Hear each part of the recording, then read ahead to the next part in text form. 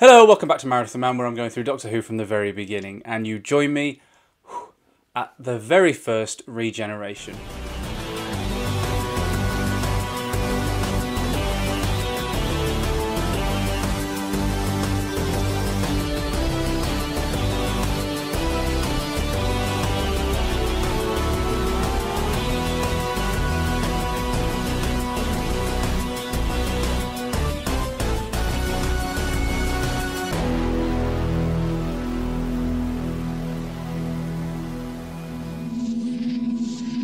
For the end of an era, the 10th planet starts in a really low-key way.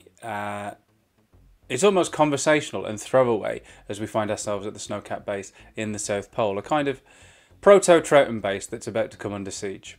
One of Doctor Who's strengths has always been to kind of set up like an everyday normality for the threat to then encroach upon. And the low-key opening here does sort of help that.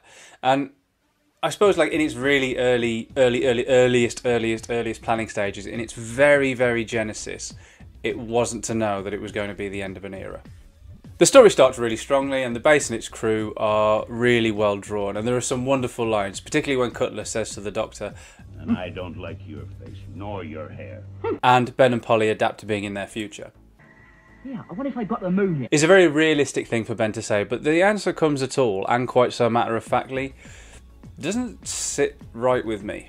The show seems to remember that Ben and Polly are new to time travel, but this story seems to overlook the fact that the guest characters, the inhabitants at the base, would be suspicious of such behaviour and wondering why Ben just said that, and not just be suspicious of them as intruders. Surely the people at the base would wonder why Ben had just asked a really stupid question rather than going, "Oh yeah, we've actually sent loads of people to the moon, old chap. Many of them, very obviously, in your lifetime."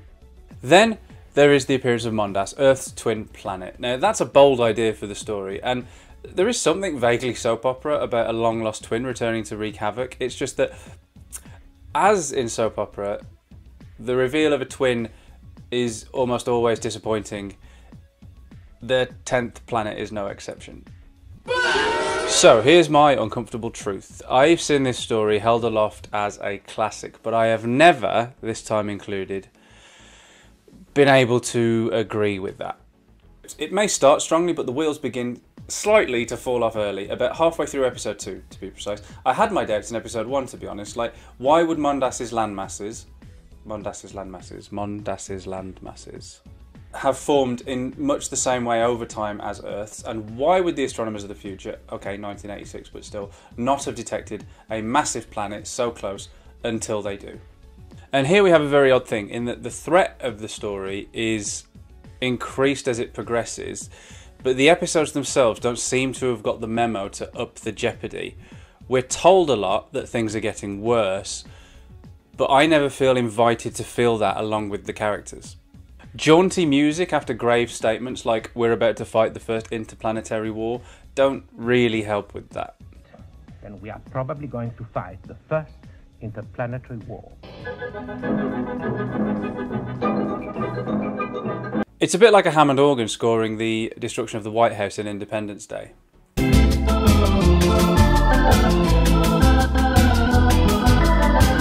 That said, I haven't really got an issue with the cliffhangers, because the idea of hundreds of spaceships heading towards Earth is a good one, and that makes it 2 for 2 on the cliffhangers by the halfway point.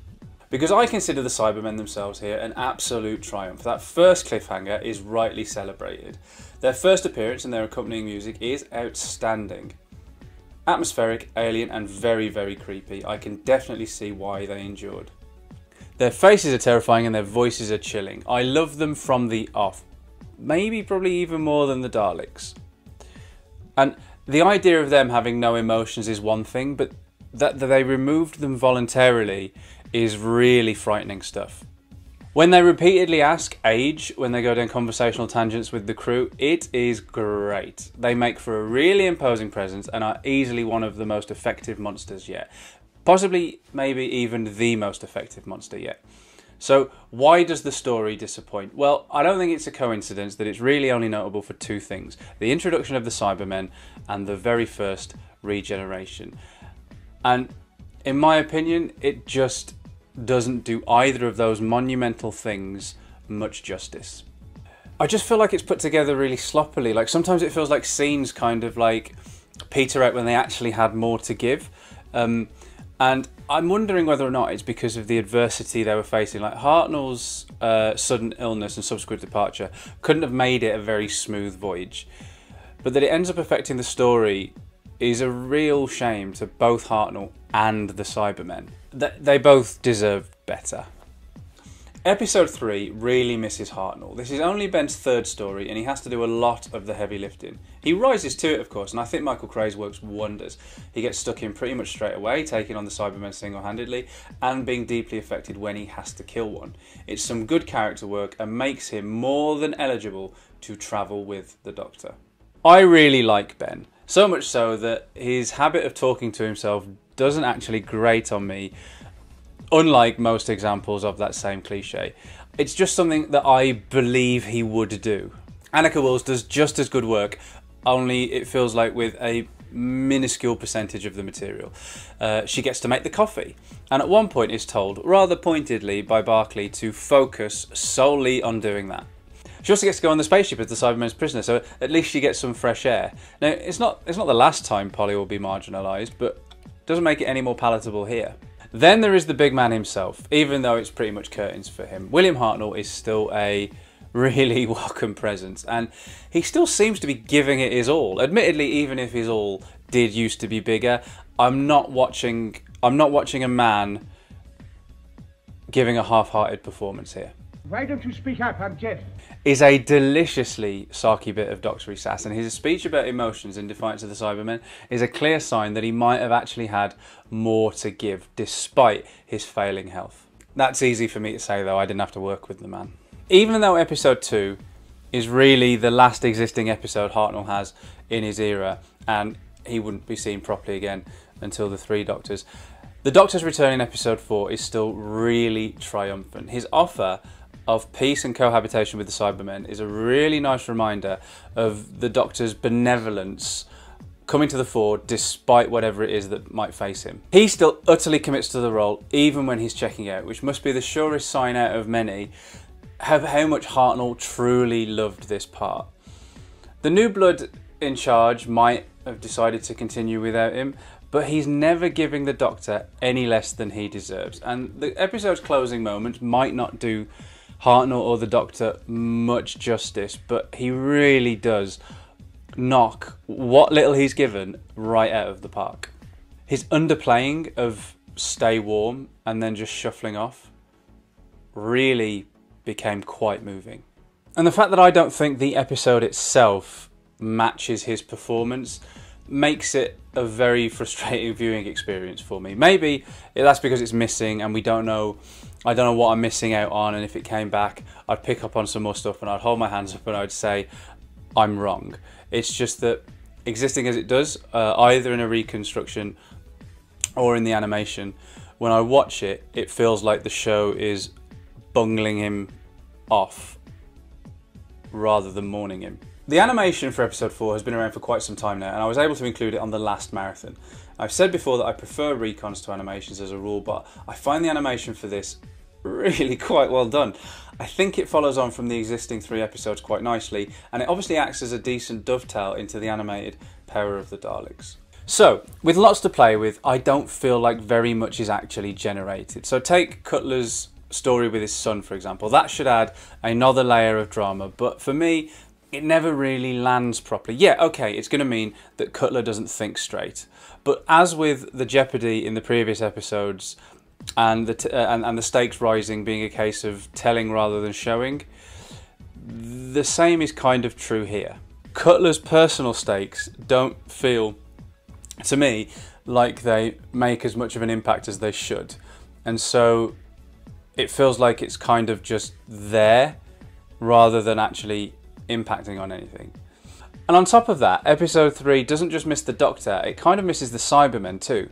Now, these brilliant new monsters have only just been introduced, and the 10th planet doesn't really do all that much with them or its hero, to the point where both are pretty much absent for a whole episode. And so it feels like the own goals just sort of like pile up, and That's what I mean about it being quite a frustrating viewing experience for me, because whenever I've watched it, I always end up just sort of like going, why? Although, I will concede, this time, the Doctor falling ill suddenly out of nowhere at the beginning of episode 3 didn't annoy me as much. Yeah, okay, so it's a shame to miss him for episode 3, and Hartnell's sidelining here is a kind of a reason why I don't love this story very much, for whatever reason that sidelining was. It's just that this time around, it felt more like foreshadowing than it did just a hasty workaround of Hartnell's illness. His return with the line that his body is wearing a bit thin only adds to this, but the Cybermen sort of just disintegrating feels underwhelming as a defeat for them, and that contributes. If you take the regeneration out and think of this as like the Cybermen are the villains and then they are defeated, it feels like the story ends with a whimper. If it obviously then weren't for what happens to the Doctor and the show as a result. I hadn't wanted to say goodbye to Hartnell, you know that, but it was inevitable. It's just that if that had to be the case, then the next best thing to hope for would be to say goodbye properly. And whenever I've watched The 10th Planet, I've never truly felt like it does that. Not just because Hartnell winds up a bit shortchanged, not just because we wind up a little bit shortchanged, but also because the bona fide ingenious concept that is regeneration also ends up feeling a little bit shortchanged. This is a masterstroke when it comes to the idea of having to replace the Doctor.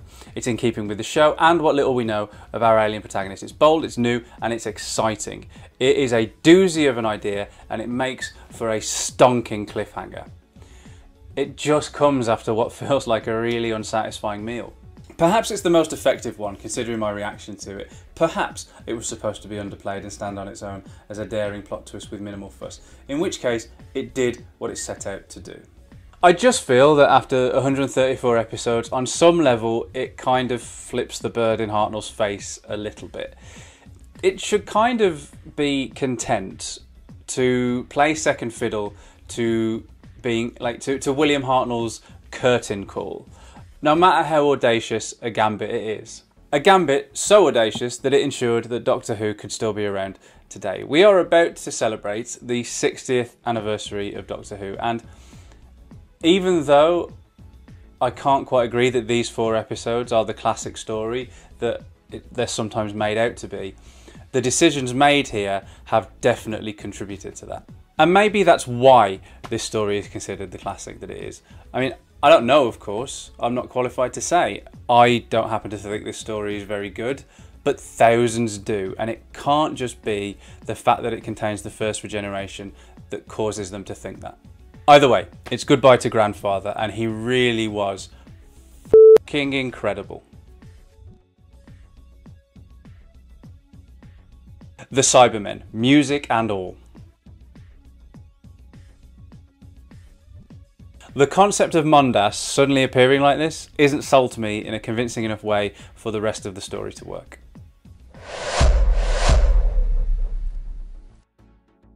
I get it, that would be way too low for many of you, and I completely agree that this is one of the most important stories in all of Doctor Who, but I just can't, in all honesty, say that I think it's therefore one of the best. Besides the introduction of the Cybermen and the curveball of the Doctor changing his face, I do find very little of note in the 10th Planet. As ever, thank you so much for watching. If you enjoyed this apparent going against the grain, then you know how YouTube works. Please give it a like and share the word. It really does help the channel in its infancy and therefore the marathon. And what do you think of the 10th Planet? Do you find it as damp a squib of an ending for the first Doctor's era as I do? Or are you apoplectic with rage that I haven't recognised its status as the classic it obviously is?